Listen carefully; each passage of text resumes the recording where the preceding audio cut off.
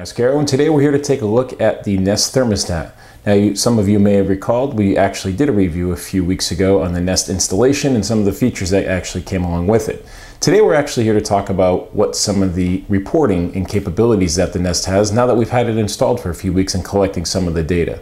We're actually going to cut away here and take a look at some of the reports that it's collected over the last 2 weeks. You'll start to see the energy consumption. You'll also see how it actually starts to teach you some of the using that you have throughout the summer days and how maybe you can adjust your schedule to help save some energy and ultimately save some bucks. Without further ado, let's take a look. Let me start here from the beginning. So I've logged in via the website. Now, as I mentioned before, if you have an iOS device or an Android device, you can absolutely pretty much get the same interface on your iPad, your iPhone, or Android device. Just easier to do a little screen capture here from the iMac. So I just wanted to show you what kind of data we've collected over here. So first tab here you have is the home button, and basically that's just a very generic screen that actually you see your location name down here. You can put personal information in there if you like, also the city and the zip code, which will actually help the Nest learn a little bit more about your location, so it can provide, as you can see up here, I just put in an arbitrary zip code for demonstration purposes, but it's saying that I live in Beverly Hills, California, which I assure you I don't. Otherwise, I wouldn't be doing YouTube videos probably. If you have multiple thermostats, you can actually come down here and you can manage them. I currently only have one, and I've labeled it upstairs, and that's completely interchangeable and customizable. So I'm going to click over here on the upstairs thermostat, and that'll actually start to give me more historical data related to that particular thermostat. Now currently I get a screen here showing me basically a replica of what my thermostat would look like if I walked over to it right now. Right now it's set to cool down to 75 degrees. As you can see here from the up arrow and the down arrow, I could adjust that, and I'm going to kick it down to 74 degrees.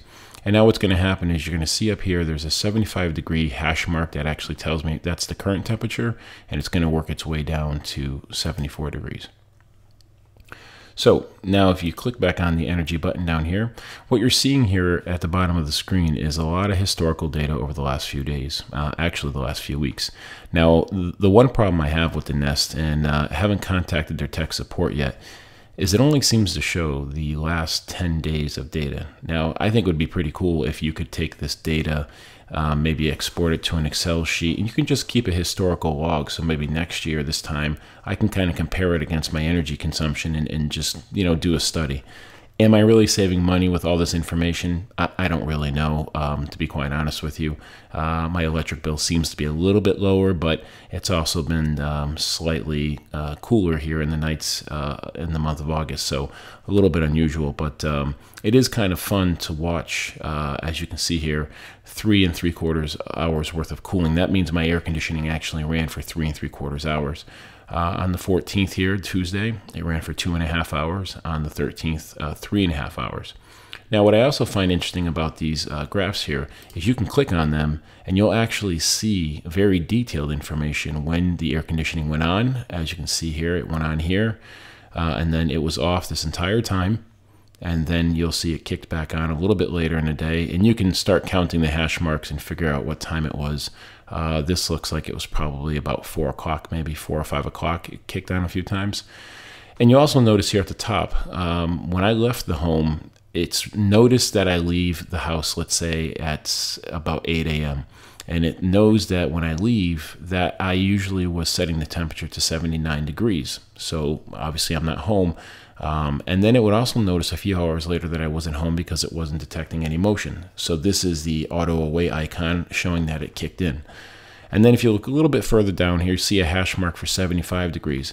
Somebody may have came home, turned the air conditioning down for the first few weeks to 75, and it actually started to learn that that's when our schedule kicks in and kicks off. So if you click over here on the schedule button, you'll actually see it's learned that we're a very simple household for the testing purposes, but at 79 degrees, it was going on about 8 a.m. And then it's about maybe 5:30, 6 o'clock, it was kicking down to 75. Again, we're a very routine household for testing here. We wanted to have a bit of a controlled environment, so we're a bit regimented. Now, if you were a busy household with many people who were constantly adjusting it, this bar, I'd imagine, would have very a different look and feel to it. Now, keep in mind, it has to go through 2 cycles in order for it to record something as a habit. So if you come in tomorrow, which here on Tuesday, it shows it's 79 degrees, and you just decide to turn it down, it's not going to learn that program. It needs to happen for 2 full cycles. So you would have to do that Tuesday twice in a row, and then it would actually learn that habit. I'm noticing here that as I'm hovering over it, that down in the lower corner of the screen, you'll actually, lower left-hand corner, if you'll take a look, you'll see that it says Friday 7:45. So it really gives you the time when it starts to kick itself down. So very quickly, some of the other things you can get here through the web integration. Again, all of it available on the iOS and Android device. You'll actually be able to see what your thermostat has actually learned about you. So the auto schedule is currently active, which means that it's learned from me, and it's always going to be learning from me, and it will adjust accordingly. The auto away feature can be turned off. Some people ask if they have pets, if the auto away feature will just keep the thermostat running all day, because if the pets are running around, it's sensing motion. So you can turn that off if you find that to be a bit troublesome. The time to temp feature, basically the Nest starts to learn how long it takes your house to get to whatever the desired temperature is. So if at 8 o'clock every morning you want your house to warm up to 80 degrees, it'll start to learn that it needs to kick on at 7:30 to get to 80 degrees.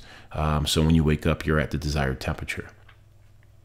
Down here, the leaf icon is basically just saying that it's learned enough from your climate inside your home, and that it will tell you when you're actually in a very efficient state. So if you set a temperature to what it would consider an economical, and I'm not sure how it's calculated, you'll actually see this little green leaf appear in the screen of the thermostat. A little bit further down here, you have the AirWave technology. Now, AirWave is something that I think some thermostats have been doing. I don't know if this is something patented or some new inventive idea, but it was new for me. I had never heard about it until I purchased a Nest. And basically, this leaves your air conditioning fan on. It'll turn your cooling system off, the condensing unit, but it'll keep the fan on just long enough to get your house to the desired cool temperature. And I'd imagine it works the same way for the heat. But a lot of times the condensing unit and the fan will shut off at the same time.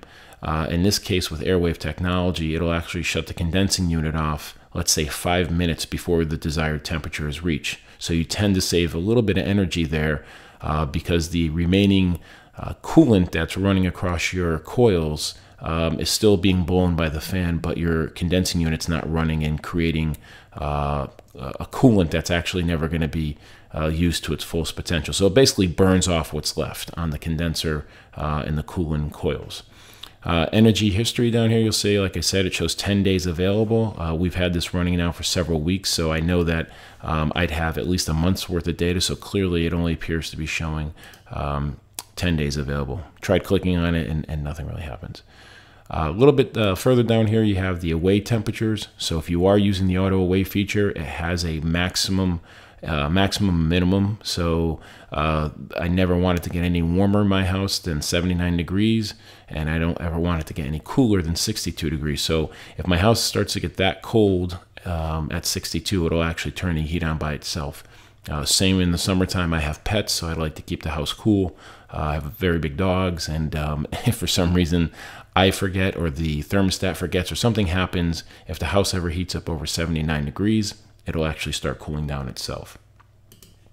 Here in the equipment section, during the initial setup, you answer a few questions. What kind of fuel you're using? Is it forced air? I have no, but I do have forced air for cooling. So this is under the heat section. 5 degrees, it'll turn itself on automatically. And here is a little snapshot of the wiring schematic that I have on my Nest thermostat. Again, answering some questions and checking off some boxes, it actually comes up with this default cookie cutter picture showing what your wire connection should look like. Technical info here, just your model number, serial number, IP address, which I will be blocking out for the video. And then down here is the Thermostat Lock feature. This is if you have folks at home that you fight with the thermostat, you can actually set up a PIN number and you can lock out the thermostat. So if your wife likes to turn up the thermostat when you're not home, well, you can lock her out. I wouldn't say that's probably good advice for having a happy life when you get home, but good luck with that anyhow. And then the support tab, Nest has done a really good job of putting a lot of publications on their websites about how to use the thermostat, how to hook it up. And this is just another quick access guide to get you some support in case you need it. So that in itself is pretty much a snapshot of the Nest. There really isn't, it's so intuitive that really if you can drive around on a web page or use an iPhone, you're going to love the Nest thermostat. You know, some of the data is fun. I don't know if it's actually, again, saving me any money. I don't know if it's actually, if all this data that I'm collecting is doing me anything, but it is sometimes fun to actually look at. Just to see what your usage is like on the hot days, and maybe when you're home on a Saturday, maybe you'll be a little bit more conscious to turn the thermostat up or down depending on what your needs are when you can see how much you're actually using. So that's it. That's what the interface looks like. As I mentioned before, pretty much the same interface on the iOS and Android device. If you have any questions, we'd love to hear from you at erbreviews@gmail.com. Thanks again for watching. We really do appreciate it. Take care and have a good night.